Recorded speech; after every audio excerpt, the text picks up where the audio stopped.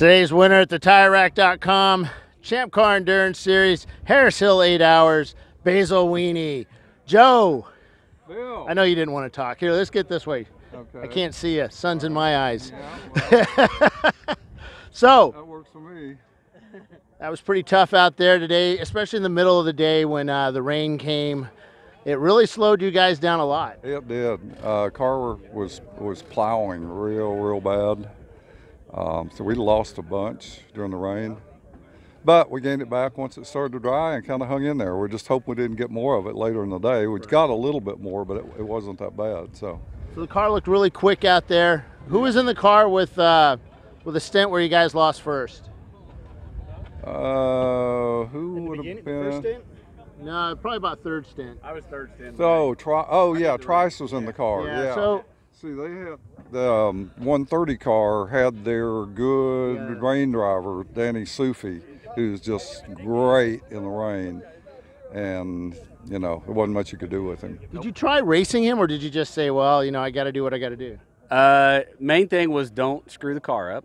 Number one thing, right? Try to limit the damage because I knew he was going to be fast and I wouldn't be able to stay with him. And I tried to follow him one time, and about the first corner, I did almost a 360, and I was like, "That's it. I'm not going to do that anymore. I'll just let him go do his thing, and I'll do my thing." And it worked out. Stay on the track. Yeah. So, what was the big difference? Because he was just way ahead of everybody out there. He lives here. Yeah. When it rains, he comes out here and drives. driving Yeah, here. I don't do that. He's been So. here since he's 8 years old. Yeah. He knows this track Yeah, quite we found well. pictures of him when he was 8 in here. Yeah. Yeah. Yes. Plus, So this was our power steering rack bushing, what's left of it on the right side. So none in there. Our We had a power little wiggle. our power steering rack was moving back and forth about an inch or two. So we were fighting that the whole time So too. who's in the car last? Keith. Keith, where are you? I don't know where Keith is. Oh man. So what was that? Did you have that problem with the rack? Oh yeah. Oh yeah. It was from the very beginning. We noticed But- it this morning before we started.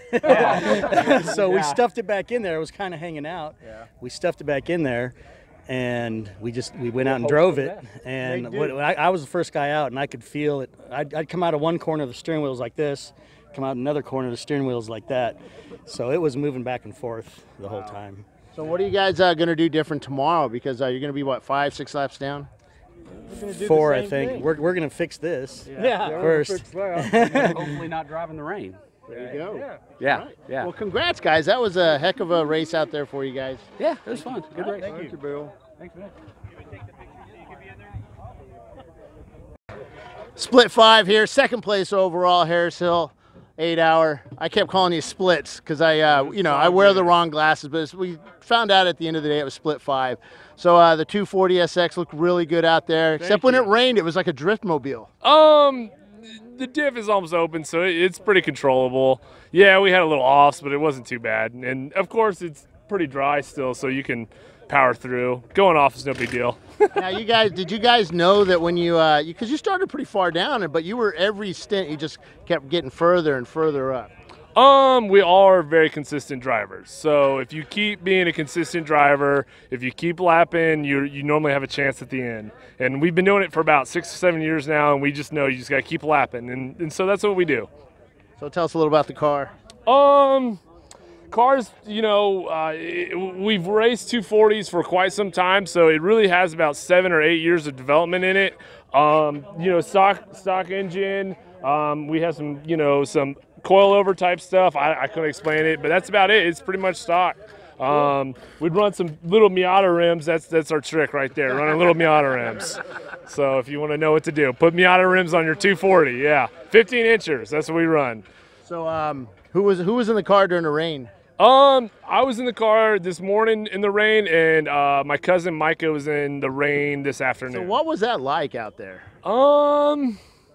Well, we also raced Champ Car at MSR about 4 years ago, and it was a torrential downpour, and we all had to race in the rain. So we're all pretty good rain drivers. A lot of practice in the rain, thankfully. Cool. So where are you guys all out of? I live in Austin now. We're mainly a Houston team, though. That's why we have the 713 on the side of the car, the Houston area code. Cool. Yes, sir. Thank you. All right, guys, congratulations. Thank you. And what are you going to do different tomorrow to try and catch Basil?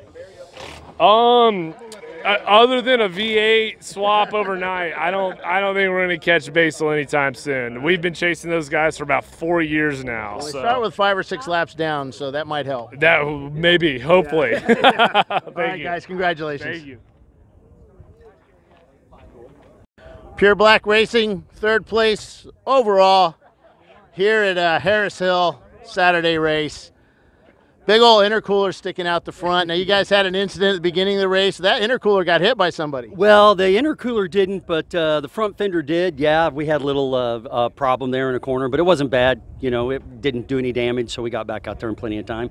So how was that out in the rain? Is this front-wheel drive? This one is front-wheel drive, yeah, and actually our Rainmeister here, Paul, it did awesome. It did awesome. Yeah, lots of rain driving. I did the 1st and the 3rd, so 4 hours of driving today. Yeah. Did you like driving in the rain? I loved it. That's where I passed everybody. Helped us get up to 3rd. You know? Yeah. What kind of car is it? This is an Audi A4, 2000 model. Is it like, it's not always, it's only front-wheel drive? Yeah, it's only front-wheel drive, and I know everybody says this, but this baby is stock, dude. I mean, motor, brakes, you name it. So we've been working really hard. We've been racing in the series for 7 years. This is the first time ever we've been on the podium. Wow. We're thrilled. Yeah, this was great. Cool. So where are you guys out of? I live here in Austin. We've got one guy from Houston and another one from Dallas.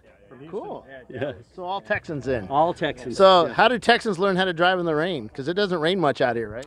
Well, Except Houston, I guess. yeah, Houston, it rains a lot there. For whatever reason, it seems to rain a lot here at Harris Hill, and we race here a lot, so yeah, it worked out well for us. So what are you guys going to do different tomorrow to go after Basil Weenie and the 240? We've raced Basil Weenie so many times. We have nothing for those guys. I mean, they know it. They beat us, 2 laps an hour or something like that. So we're not really racing with those guys. I mean, we're on the same track at the same time. But we're going to race hard tomorrow. Some new tires, some new brake pads, put gas in it, and we'll be ready to go. There you go. Congratulations, guys. All right, thank you very much. Good job. Nice interview.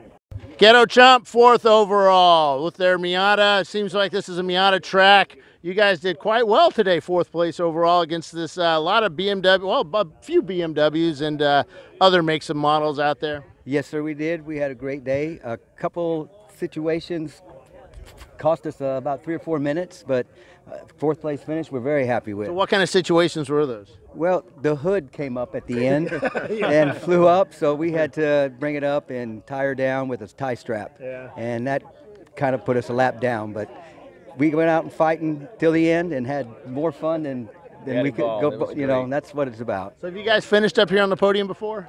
Last year on on Sunday, which is 3rd overall and 1st in class. Yeah. Maybe tomorrow we'll back there at 3rd overall. Car's running great. So where are you guys from? Austin. Yeah, You're all from Austin? Yep. Yeah, this is our home track. Oh, okay, cool. Yeah. So you guys have a lot of time around here then. We do. Yes, we do. Who was in the car during the rain? I was. So Yeah. what was that like out there? It was crazy in the rain. It was a lot of fun. I do know the rain line here, so that helped out for sure. I was able to kind of run that outside line and pass a lot of people. So we kind of got back in the game, I think, at that point too. So it was fun. So what are you guys going to do a little different to try and catch Basil Weenie and the other cars out there? I don't know. I mean, we're Superchargers, turbos overnight? probably, some nitrous or something. We'll figure something out. But Consistent, and we wait for them to break. There you go. I mean, we had 45 start and 28 on the track when it was over. So It was pretty tough. it was a tough day. Now, the track is really rough out there. We had some cameras in the cars, and we could see them kind of jumping around. And I even noticed it when I took my rental car out there to see the line. How hard is that out there to drive this car with it jumping all over?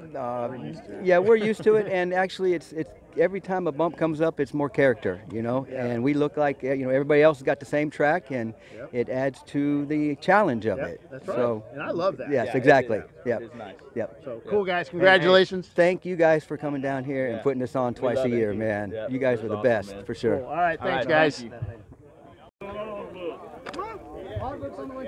Touchstone Racing, 5th overall with a Miata. Miata, yes. They seem to be the car of choice here at Harris Hill. Yeah, it's a fun little car.